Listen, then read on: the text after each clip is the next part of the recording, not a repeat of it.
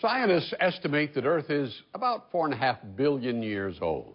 Well, today, a meteorite older than that was donated to the Field Museum. ABC 7's Frank Matthew has the story. Sometimes at the Field Museum, the most interesting stories are behind the scenes. And that's the way it was today in an area where scientists study meteorites like this one, found just 2 weeks ago after what is called a meteorite fall in California. And now it's being donated to the field by meteorite hunter Terry Boudreaux. This fall is a carbonaceous chondrite, and it has material in it that's dated not only to the birth of our solar system, but to the birth of the universe. Carbonaceous chondrite. It's a very rare type of meteorite and very important. And you might remember when this heavenly shower happened just 2 weeks ago across Nevada and California.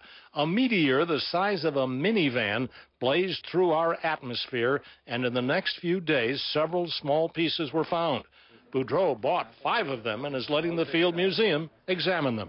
This is a very primitive meteorite that is about 4.6 billion years old. But of course, we would have to determine a precise age. How old is the Earth? The Earth is only about 4.5 billion years old. It probably came from an asteroid out in the asteroid belt. The Kuiper belt is sort of the far end of our solar system. The Field Museum has over 6,000 meteorites in its collection. It's the largest non-governmental collection in the world.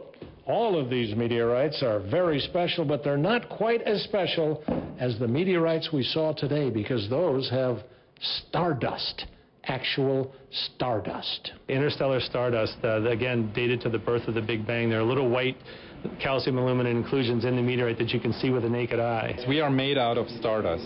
The carbon in our body was once part of red giant stars. At the Field Museum, a truly out-of-this-world history lesson.